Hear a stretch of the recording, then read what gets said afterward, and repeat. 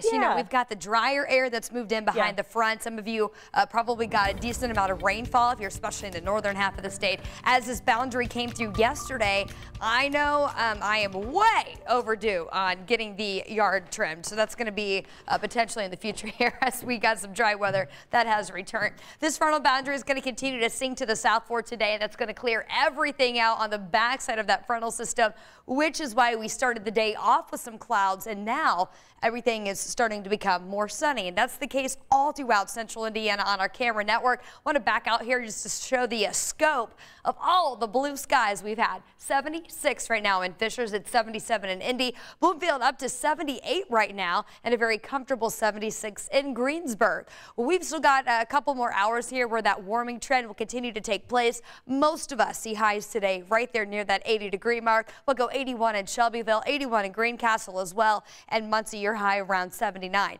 Here's the deal with Muncie. You were around 70 degrees early this morning. You dropped off into the 60s, but really hasn't been much of a warming trend for you because this day has been so transitional.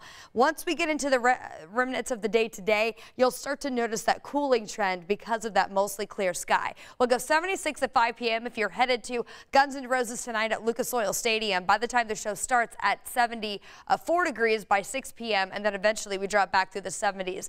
Probably not going to need the jackets tonight as we get into the evening, but then certainly through the overnight, a little bit of a different story. Most of us are going to be in the 50s, and at the bus stops in the morning, this might be jacket worthy for some. Anything in the 50s, I certainly grab the sleeves at least. 57 overnight in Shelbyville, and we're in the upper 50s here in the Indy Metro.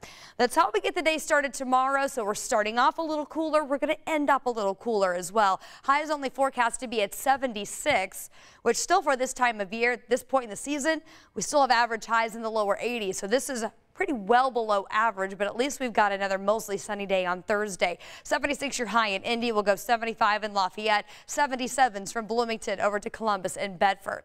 We're going to keep this pleasant air mass going all the way through tomorrow evening and on Friday before things start to heat back up. So we've got another nice one if you're headed up to Ruoff for the Jonas Brothers. They're in town tomorrow evening, 66 at 8 p.m. as the sun starts to set. Now this is borderline jacket worthy for me. By the end of that show, we're going to be bordering the upper 50s, so it will be a bit cooler there.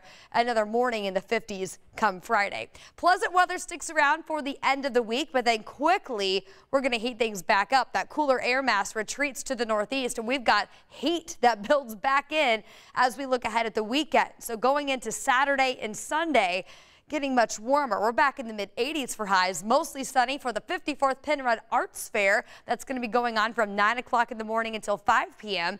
And then for the Colts game, potentially looking at the roof closed. I know it's going to be a sunny day, which is going to be nice, but it's going to be hot. Sunny with a high of 87. You're into the stands, you get into the sun. You know what I'm talking about if you've been there. It's bright and it heats up quick.